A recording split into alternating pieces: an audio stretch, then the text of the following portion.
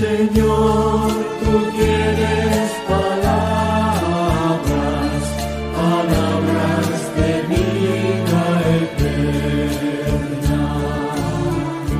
Radio Católica 101.7 FM presenta al presbítero Andrés Alejandro Chablé con la reflexión del Evangelio de hoy.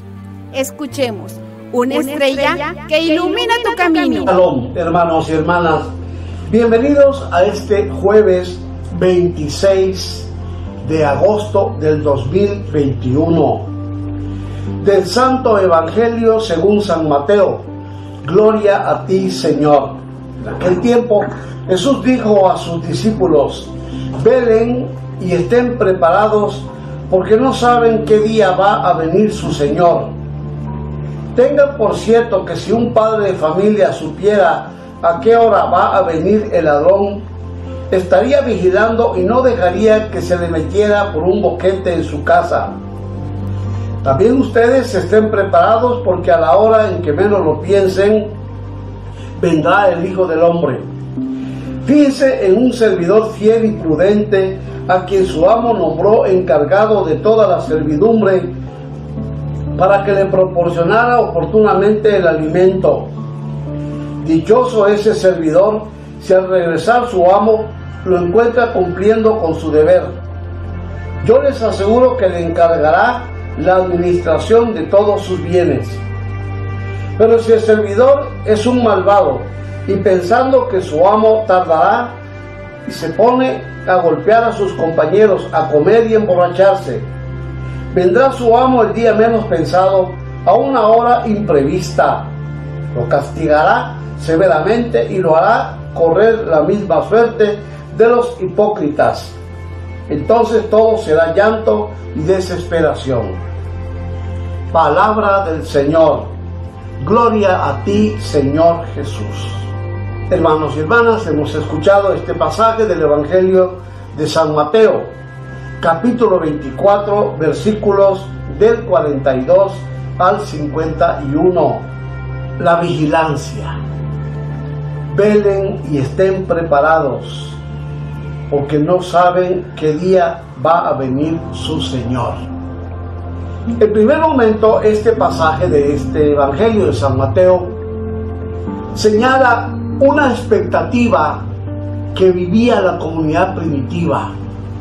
Los primeros cristianos pensaban que la segunda venida del Señor ya era inminente, que estaba a la vuelta de la esquina. Varios textos de San Pablo nos relatan estas expectativas de la comunidad primitiva.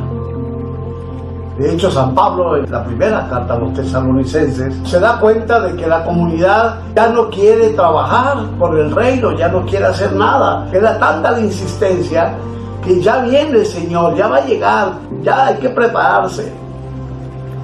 A un cierto momento Pablo les dice: bueno, el Señor tardará un poquito más. No sabemos exactamente cuándo, pero mientras el Señor tarde en llegar, pónganse a trabajar. No estén ahí sentados.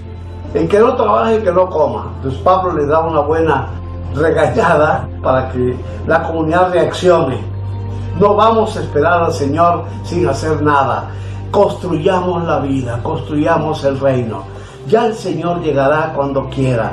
Cambia Pablo su discurso prácticamente. Aquí se refleja, pues, por una parte, esa inminencia. Ya el Señor no tarda, ya está a la vuelta de la esquina.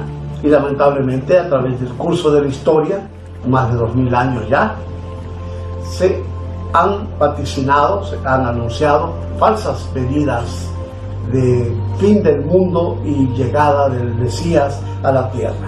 Muchos charlatanes han usado estas expectativas de la comunidad primitiva, que quedaron plasmadas en algunos textos del Nuevo Testamento, pero que también tienen una catequesis, una interpretación. Velar y estar preparados no es necesariamente porque el Señor ya va a llegar en su segunda venida. Eso no se sabe, nadie lo sabe.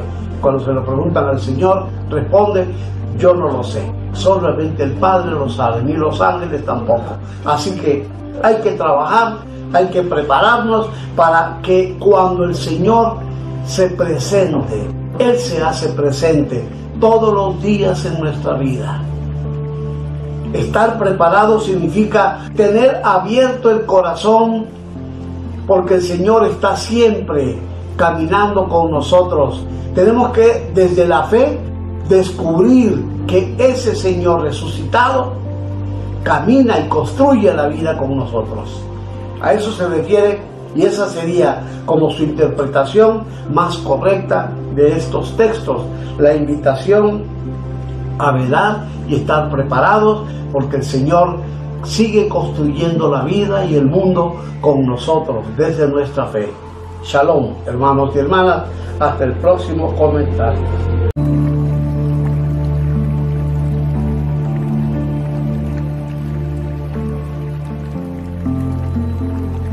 Señor, tú tienes palabras de vida.